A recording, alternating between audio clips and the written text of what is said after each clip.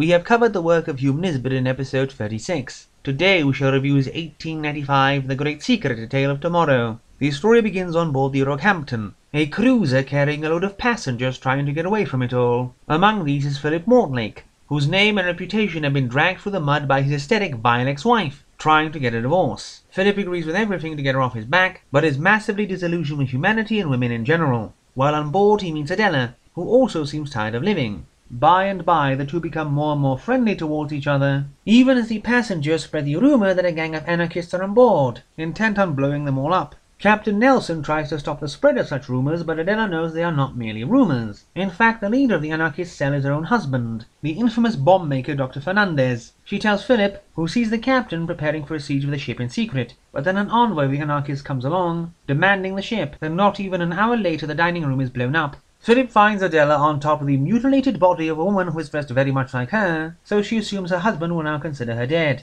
The anarchists search the ship, but somehow miss both Adela and Philip hiding in the hold, as well as Captain Nelson and some of the mates and other men. After throwing the bodies into the ocean and searching the cabins, the survivors sneak into one of the cabins already searched through, reasoning they will not look through it again. Here they are cooped up and making secret expeditions along the ship at night, and seeing the sloppy way in which the anarchist Anatole took over as captain. Fernandez wants to use the ship for the dark work of anarchy, and he intends to find an anarchist colony on an island just unpleasant enough to where the people won't actually like being there. But just then the ship is rammed into some rocks, due to Anatole's poor steering. Only 6 anarchists manage to swim to a nearby island, including 3 noble women so bored with life they join the anarchist organization: Fernandez, Anatole and the great hulking brute Dennis. Philip, Adela and the other survivors arrive on the island and hide in a cave. But there they find the dead anarchist they just seen drown in the ocean, alive but also dead. It turns out they never actually survived the bombing of the dining room, and despite eating, sleeping, etc., Philip, Adela, Nelson and the others were dead the whole time. Then a small girl comes along whom Adela had seen in her dreams, who calls her mother. She had had a daughter who died after a day, but the girl is her grown up while also being dead.